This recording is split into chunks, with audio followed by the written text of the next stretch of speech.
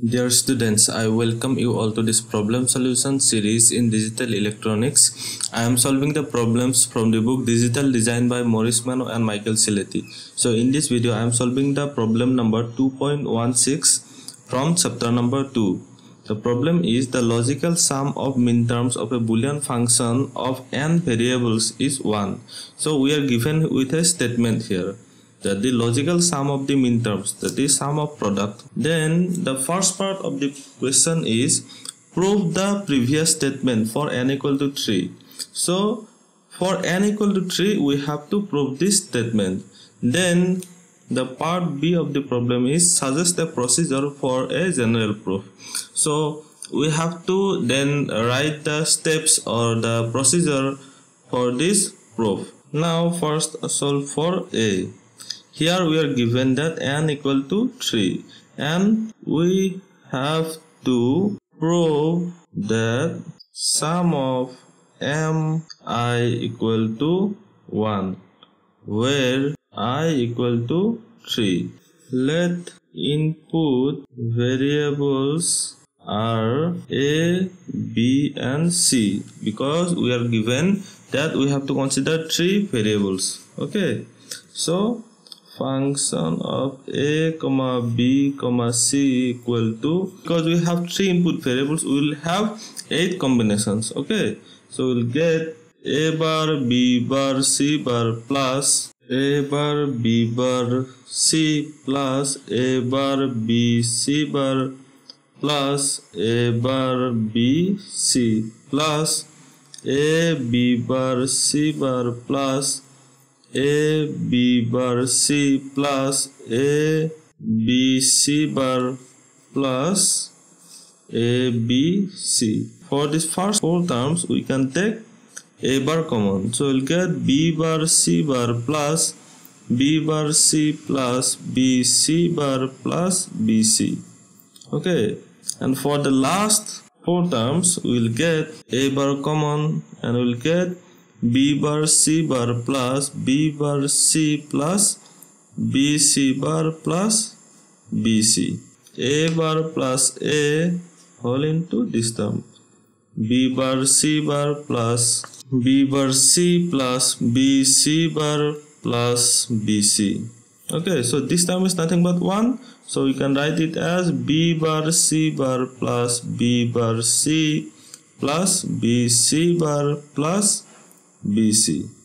Okay, now here also we can take from the first 2 terms we can take b bar common, we'll get c bar plus c plus b common c bar plus c.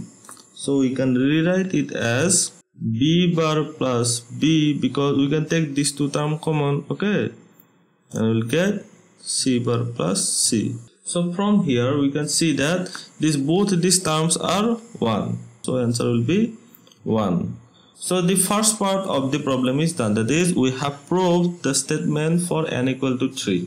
Now we have to do the second part of the problem. Now we have to write this procedure, how we have found this. We have n number of terms, so we can write it as f of x1, x2, xn, because we have n input variables, sum of mi. So this sum of mi will have 2 to the power n number of terms. Therefore sum of mi will have 2 to the power, because n input variables, 2 to the power n number of terms. So from here we can see that half of the terms have a bar common, that is first term common, and a complement of the first term, that is a, okay, it is common. So here we can write it as step 1 will be, after writing the sum of minterms form, what we can do, the sum of mi has 2 to the power n by 2 minterms with x1, that is the first term. In the previous case we have found it to be a. Okay, here it will be x1, and 2 to the power n by 2 minterms will have x1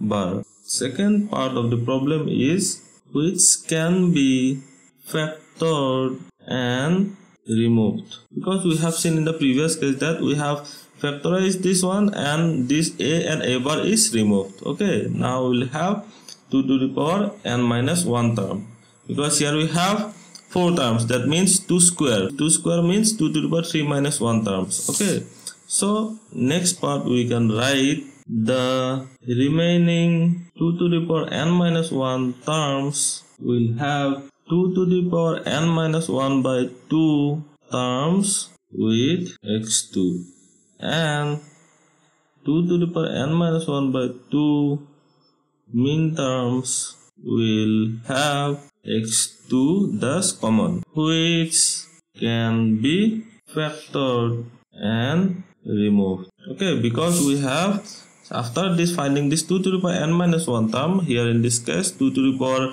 3 minus 1 is 2 to 2 square is 4 number of terms. So third step is continue this process and continue this process until the last term is left and xn plus xn bar will be 1, because in the last term we got b plus bb bar plus b is 1.